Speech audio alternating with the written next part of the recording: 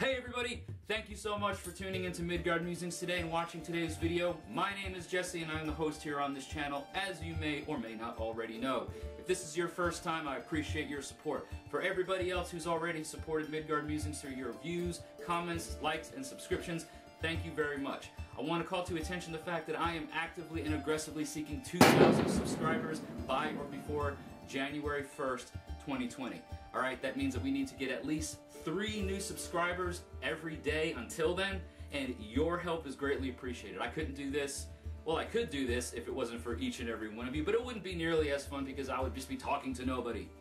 Alright, so everybody's participation and involvement on this channel is greatly appreciated. I invite you to please, right down here, see it, right down there, please click that subscribe button. If you don't want to miss any videos here on this channel, be sure to click the bell notifications because then you will get notified every time that I upload new content. Alright guys, I appreciate everybody's support, and I look forward to learning new things with each and every one of you about Norse heathenry, Germanic paganism, all that kind of fun stuff. So please, become a subscriber today. That button is right down here. It costs you literally nothing to become a subscriber, and then if you want to be notified, just click the bell for notifications. It's alright if you don't, but it is appreciated if you do. Check the description down below for all the other ways that you can support Midgard Musings through Facebook, Patreon, Teespring, Redbubble, anything else that you see down there. Click on the links, follow them, see if it's something that fits you. I appreciate all your support. Let's jump in to today's video. Hail and thank you all.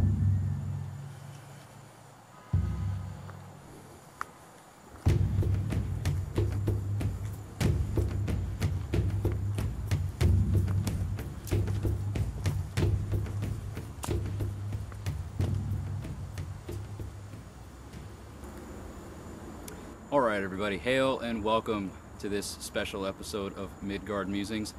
Hope you have all been having a safe and fun Labor Day weekend up to this point. If you're watching this right now, it's Sunday, and I am currently in the mountains of East Tennessee with my wife. So I wanted to have a video up for you guys today since we weren't going to be doing the normal live discussion on the Facebook page about stuff. I wanted to just do a quick and fun video, sort of a storytelling video. I'm going to be reading a story to you today from a really cool book that I would highly recommend for anybody out here that loves Norse mythology. This is a really fun take on a lot of the myths that we see in the Poetic and Prose Edda. It's called Epic Tales, Norse Myths and Tales. And I got this book, I believe it was from Barnes & Noble, but I will go ahead and leave some information down in the description about where you can find this book. And I would recommend you pick up a copy. It's got some really fun stuff. We're going to be reading today, or I'm going to be reading to you today, a story that is a pretty popular one in Norse myth, and I thought that it would be a timely story to tell, given the fact that this is the Labor Day weekend. Even though that does not have any specific historical basis or backing in Norse myths, it is still a day where we are taking time off from all the hard labor that we do. A lot of us get a 3-day weekend, myself included. And I'm going to be reading a story that is labeled in this book called The Giant Builder. And it is the story of the giant that helped build the wall, or ended up helping build the wall around Asgard. So, without further ado, here is that story. Ages and ages ago, when the world was first made, the gods decided to build a beautiful city high above the heavens, the most glorious and wonderful city that ever was known. Asgard was to be its name, and it was to stand on the Ida plain under the shade of Yggdrasil, the giant tree whose roots were underneath the earth. First of all, they built a house with a silver roof, where there were seats for all the 12 chiefs. In the midst, and high above the rest, was the wonder throne of Odin, the Allfather, whence he could see everything that happened in the sky, or on the earth, or in the sea. Next, they made a fair house for Queen Frigga and her lovely daughters. Then they built a smithy, with its great hammers, tongs, anvils, and bellows, where the gods could work at their favorite trade, the making of beautiful things out of gold, which they did so well that the folk name that time the Golden Age. Afterwards, as they had more leisure, they built separate houses for all the Aesir, each more beautiful than the preceding. For of course, they were continually growing more skillful. They saved Father Odin's palace until the last, for they meant it to be the largest and most splendid of all. Glodsheim, the home of joy, was the name of Odin's house, and it was built all of gold, set in the midst of a wood, whereof the trees had leaves of ruddy gold, like an autumn gilded forest. For the safety of all Father, it was surrounded by a roaring river, and by a high picket fence, and there was a great courtyard within. The glory of Glodsheim was its wondrous hall, radiant with gold, the most lovely room that time has ever seen. Valhalla, the Hall of Heroes, was the name of it, and it was roofed with the mighty shields of warriors. The ceiling was made of interlacing spears, and there was a portal at the west end before which hung a great gray wolf, while over him a fierce eagle hovered. The hall was so huge that it had 540 gates, through each of which 800 men could march abreast. Indeed, there needed to be room, for this was the hall where every morning Odin received all the brave warriors who had died in battle on the earth below, and there were many heroes in those days. This was the reward which the gods gave to courage. When a hero had gloriously lost his life, the Valkyries, the 9 warrior daughters of Odin, brought his body up to Valhalla on their white horses that galloped the clouds. There they lived forever after in happiness, enjoying the things that they had most loved upon earth. Every morning they armed themselves and went out to fight with one another in the great courtyard. It was a wondrous game, wondrously played. No matter how often a hero was killed, he became alive again in time to return perfectly well to Valhalla, where he ate a delicious breakfast with the Aesir, while the beautiful Valkyries, who had first brought him thither, waited at table and poured the blessed mead, which only the immortal taste. A happy life it was for the heroes, and a happy life for all who dwelt in Asgard. For this was before trouble had come among the gods, following the mischief of Loki. This is how the trouble began. From the beginning of time, the giants had been unfriendly to the Aesir, because the giants were older and huger and more wicked. Besides, they were jealous, because the good Aesir were fast gaining more wisdom and power than the giants had ever known. It was the Aesir who set their fair brother and sister, sun and moon, in the sky to give light to men, and it was they also who made the jewel stars out of the sparks from the place of fire. The giants hated the Aesir and tried all in their power to injure them and the men of the earth below, whom the Aesir loved and cared for. The gods had already built a wall among Midgard, the world of men, to keep the giants out. Built it of the bushy eyebrows of Ymir, the oldest and hugest of giants. Between Asgard and the giants flowed Ifing, the giant river on which ice never formed, and which the gods crossed on the Rainbow Bridge. But this was not protection enough. Their beautiful new city needed a fortress. So the word went forth in Asgard, we must build us a fortress against the giants, the hugest, strongest, fiercest fortress that ever was built. Now one day, soon after they had announced this decision, there came a mighty man, stalking up the Rainbow Bridge that led to Asgard city. "Who goes there?"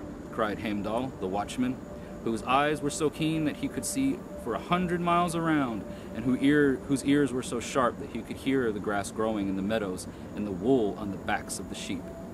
"Who goes there? No one can enter Asgard if I say so." "I am a builder," said the stranger, who was a huge fellow with sleeves rolled up to show the iron muscles of his arm. "I am a builder of strong towers, and I have heard that the folk of Asgard need one to help them raise a fair fortress in their city." Heimdall looked at the stranger narrowly, for there was that about him which his sharp eyes did not like. But he made no answer, only blew on his golden horn, which was so loud that it sounded through all the world. At this signal, all the Aesir came running to the Rainbow Bridge, and from wherever that happened to be, to find out who was coming to Asgard, for it was Heimdall's duty ever to warn them of the approach of the unknown. "This fellow says he is a builder," quoth Heimdall, and he would fain build us a fortress in the city. Aye, that I would, said the stranger. Look at my iron arms. Look at my broad back. Look at my shoulders. Am I not the workman you need? Truly he is a mighty figure, vowed Odin, looking at him approvingly. How long will it take you alone to build our fortress? We can allow but one stranger at a time within our cities for the safety's sake.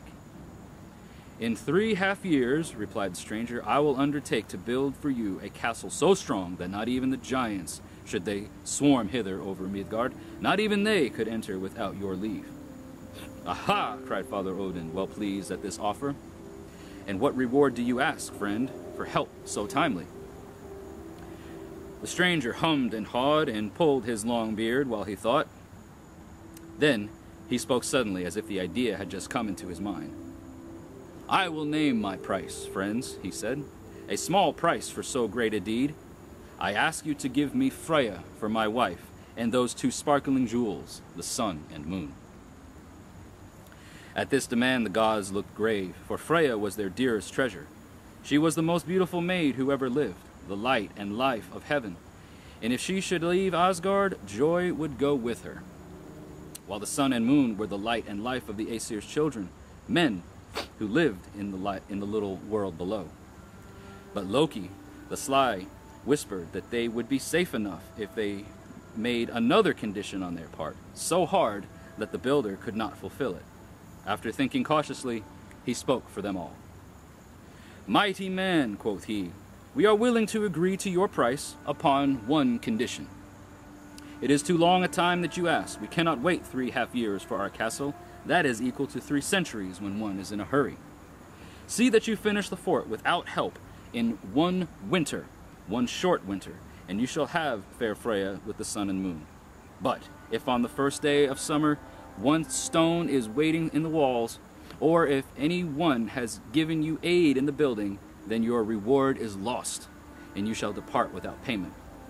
So spoke Loki in the name of all the gods, but the plan was his own. At first the stranger shook his head and frowned, saying that in so short a time no one untrained could complete the undertaking. At last he made another offer. Let me have but my good horse to help me, and I will try, he urged. Let me bring the useful Svaldafori with me to the task, and I will finish the work in 1 winter of short days, or lose my reward. Surely you will not deny me this little help from one 4-footed friend. Then again the Aesir consulted, and the wiser of them were doubtful whether it were best to accept the stranger's offer so strangely made. But again Loki urged them to accept. Surely there is no harm, he said, even with his old horse to help him. He cannot build the castle in the promised time. We shall gain a fortress without trouble, and with never a price to pay. Loki was so eager that although the other Aesir did not like the crafty way of making bargains, they finally consented. Then, in the presence of the heroes, with the Valkyries and Mimir's head for witnesses, the stranger and the Aesir gave solemn promise that the bargain should be kept. On the first day of winter, the stranger builder began his work, and wondrous was the way he set about it. His strength seemed as the strength of 100 men. As for his horse, Svaldafori, he did more work by half than even the mighty builder. In the night, he dragged the enormous rocks that were to be used in building the castle, rocks as big as mountains of the earth, while in the daytime the stranger piled them into place with his iron arms. The Aesir watched him with amazement. Never was seen such strength in Asgard. Neither Tyr the stout nor Thor the strong could match the power of the stranger. The gods began to look at one another uneasily. Who was this mighty one who had come among them? And what if, after all, he should win his reward? Freya trembled in her palace, and the sun and moon grew dim with fear. Still the work went on, and the fort was piling higher and higher by day and by night. There were but 3 days left before the end of winter, and already the building was so tall and so strong that it was safe from the attacks of any giant. The Aesir were delighted with their fine new castle, but their pride was dimmed by the fear that it must be paid for at all too costly a price. For only the gateway remained to be completed, and unless the stranger should fail to finish that in the next 3 days, they must give him Freya with the sun and moon. The Aesir held a meeting upon Ida Plain, a meeting full of fear and anger. At last they realized what they had done. They had made a bargain with one of the giants, their enemies, and if he won the prize, it would mean sorrow and darkness in heaven and upon earth. How did we happen to agree to so mad a bargain? They asked one another. Who suggested the wicked plan, which bids fair to cost us all that we most cherish? Then they remembered that it was Loki who had made the plan. It was he who had insisted that it be carried out, and they blamed him for all their trouble. It is your counsels, Loki, that have brought this danger upon us, quoth Father Odin, frowning. You chose the way of guile, which is not our way. It now remains for you to help us by guile, if you can. But if you cannot save for us Freya and the sun and moon, you shall die. This is my word. All the other Aesir agreed that this was just. Thor alone was away hunting evil demons at the other end of the world, so he did not know what was going on and what dangers were threatening Asgard. Loki was much frightened at the word of the All-Father. It was my fault, he cried, but how was I to know that he was a giant? He had disguised himself so that he seemed but a strong man, and as for his horse, it looks much like that of other folk. If it were not for the horse, he could not finish the work. I have thought, the builder shall not finish the gate, and the giant shall not receive his payment. I will cheat the fellow. Now it was the last night of winter, and there remained but a few stones to put in place on the top of the wondrous gateway. The giant was sure of his prize, and chuckled to himself as he went out with his horse to drag the remaining stones, for he did not know that the Aesir had gussled at last who he was, and that Loki was plotting to outwit him. I said gussled, I meant guessed. I'm sorry. Hardly had he gone to work when out of the wood came running a pretty little mare, who neighed to Svadilfori as if inviting the tired horse to leave his work and come to the green fields for a holiday. Svadilfori, you must remember, had been working hard all winter with never a sight of four-footed creatures of any of his kind, and he was very lonesome and tired of dragging stones. Giving a snort of disobedience, off he ran after his new friend towards the grassy meadows. Off went the giant after him, howling with rage and running for dear life, as he saw not only his horse, but his chance of success slipping out of reach. It was a mad chase, and all Asgard thundered with the noise of galloping hooves and the giant's mighty tread. The mare who raced ahead was Loki in disguise, and he led Svadilfori far out of reach, to a hidden meadow that he knew, so that the giant howled and panted up and down all night long, without catching even the sight of his horse. Now, when the morning came, the gateway was still unfinished, and night and winter had ended at the same hour. The giant's time was over, and he had forfeited his reward. The Aesir came flocking to the gateway. How they laughed and triumphed when they found 3 stones waiting to complete the gate. You have failed, fellow, judged Father Odin sternly, and no price shall we pay for work that is still undone.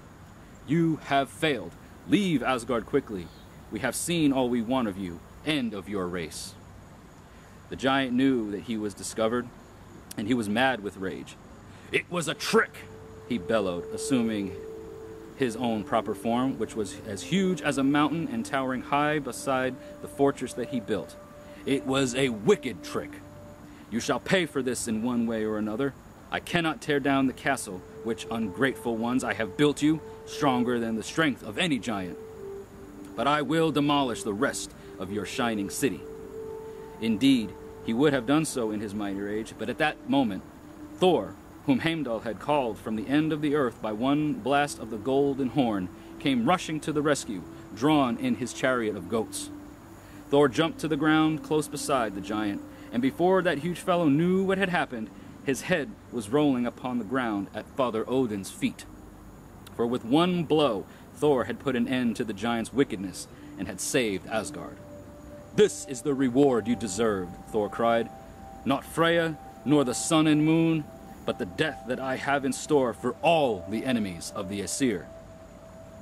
In this extraordinary way, the noble city of Asgard was made safe and complete by the addition of a fortress which no one, not even the giant who built it, could injure. It was so wonder strong, but always at the top of the gate were lacking 3 great stones that no one was mighty enough to lift. This was a reminder to the Aesir that now they had the race of giants for their everlasting enemies. And though Loki's trick had saved them, Freya, and for the world, the sun and moon, it was the beginning of trouble in Asgard, which lasted as long as Loki lived to make mischief with his guile. Well, everyone, I hope you enjoyed that story.